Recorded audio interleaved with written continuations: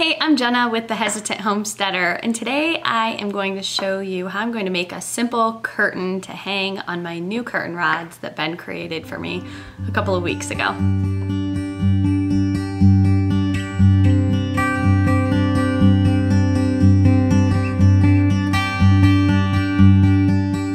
Now, step one of this process is to wash your fabric. You want to make sure that any shrinkage or weird things that are going to happen to your fabric when you wash them happen before you sew them, so that things don't get whopper-jawed and all off. So I washed my fabric actually a long time ago, several weeks ago now at this point, but it does come out very wrinkly. So I've just been working on getting this massive amount of fabric just ironed out so that I can start cutting and get things lined up and in place.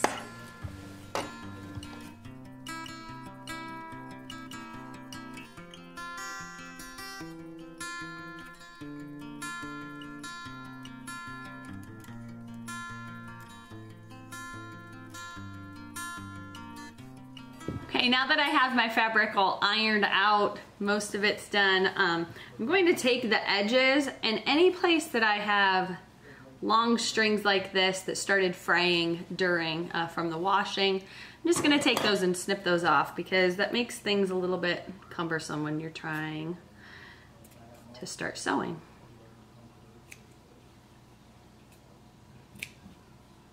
Okay, now that I have all of this massive amount of fabric all ironed out, does take a little bit of time, I am going to lay it out and start measuring and get all of this cut to size.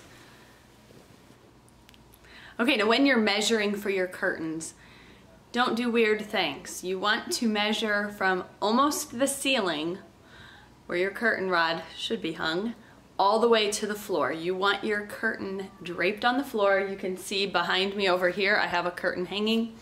You want it kind of dusting the floor. If it hangs a little bit short, it's kind of the equivalent of wearing pants that are too short. So don't do that. Okay, now from my ceiling, where my curtain rod is, to my floor, it's 98 inches. So I am going to allow for my hem on both sides of the fabric. And I want my hem to be about 1 inch. I want it to be a little bit heavier of a hem. So when you're doing that, it's going to fold over twice. So that means that I'm going to need to add 2 inches for each end of the fabric. So an additional 4 inches onto my fabric. So I'm going to be cutting these all at 102 inches long.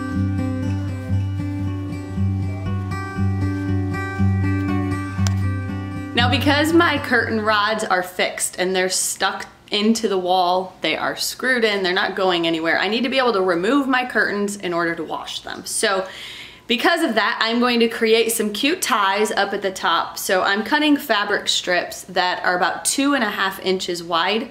And I'm cutting it the whole length of my, or the whole width of my fabric, which is about 42 inches. So what's going to happen, I'm going to show you in a minute how I go about sewing this so that I get just a long skinny strip. But this is going to be through the curtain rod and then up at the top, and then we're going to be able to tie it into just a bow and it will hang from the top up there. But because I'm just doing these curtains to kind of frame the window, they're not functional. I really have no need to ever close the curtains.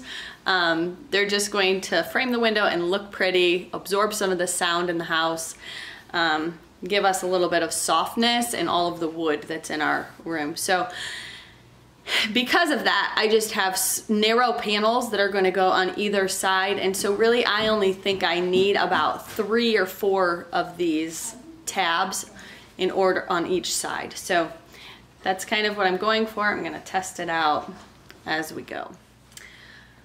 All right, I'm gonna start with the curtain panel now. Now, as you can see, my curtain is not that wide, and like I said, I am just going to be lining the sides of my windows in between some wood with this fabric. It's not going to close and actually cover these windows. It's more just for aesthetics and look, maybe to absorb a little bit of sound. So what you're going to do, if you've never sewn a hem before, you're going to take, I'm going to start here on the long edges.